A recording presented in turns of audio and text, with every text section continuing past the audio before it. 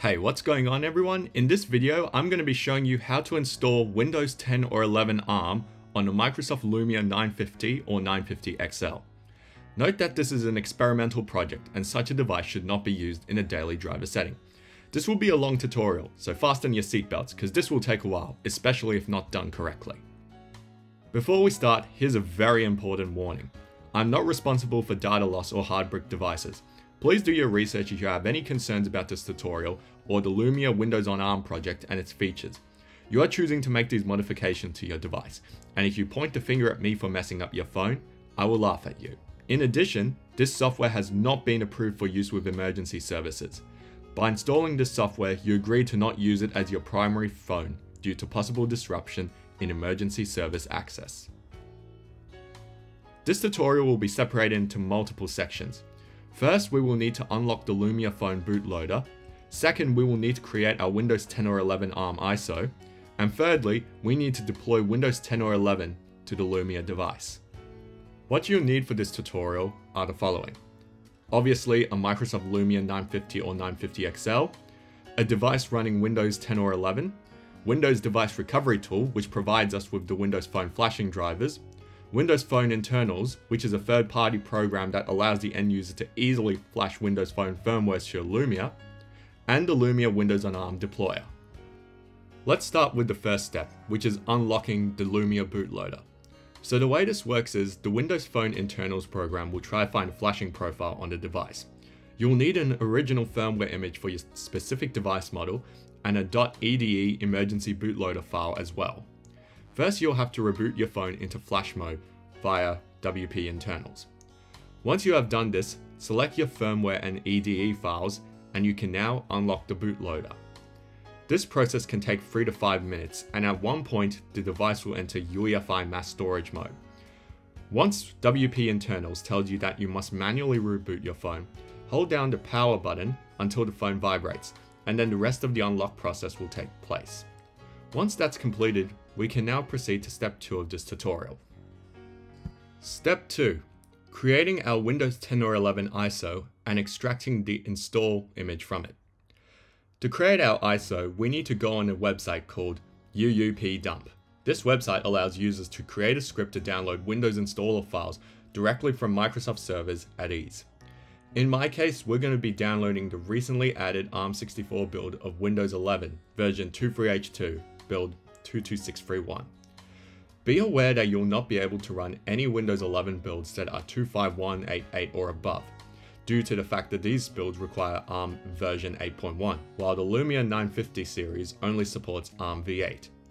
For Windows 10 ARM64, you can simply select any build of 19045 or below. I'm going to be downloading the Windows Pro installer, and once we click next, we can go ahead and create the download package.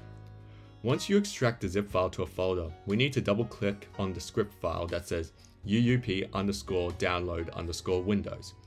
This will begin the automated download and compilation process of the Windows ISO. Once that is complete, you'll have to mount the ISO on Windows Explorer and copy the install.wim or install.esd file to a folder of your choice. That file is what we're going to be using to deploy Windows on the Lumia.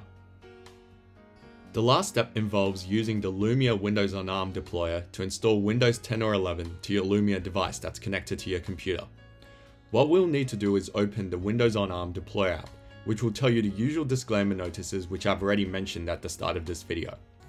When you select your install.wim or install.esd file, you will most likely encounter the invalid WIM file error, which tells you cannot read the metadata from it. But this is easy to fix because we can easily patch the WIM or ESD file using a dism command as an admin, which will allow the deployer to properly detect the WIM. We're going to call it install2.esd compared to the original file, which is called install.esd. If you're using a WIM file, we can just call it install2.wim. Now, when you select this newly created WIM or ESD file, we should get the specific SKU pop-up, which in this case is Windows 11 Pro. Build 22631. At this point, we need to go back into Windows Phone Internals and switch our Lumia device to UEFI mass storage mode, which we will do right now. Once you're in mass storage mode, we can now click the deploy button. It will take a few minutes to download important resources, then it will install the developer menu on your device. This is very important as it will allow a much faster deployment of Windows 10 or 11 on your Lumia device when you load mass storage mode from the developer menu. On your Lumia device, hold down the power button for 10 seconds until it vibrates, and when you see the Windows Boot Manager, use the volume up or down button to select the developer menu. Then you can enter the developer menu by pressing the camera button. Choose mass storage mode, and then the rest of the deployment will happen with faster speed. This process will take a while, so feel free to take a break until the deployment is complete. Once the deployment is complete, hold down the power button to reboot it and let it boot normally into Windows 10 or 11 ARM for the final stage of installation.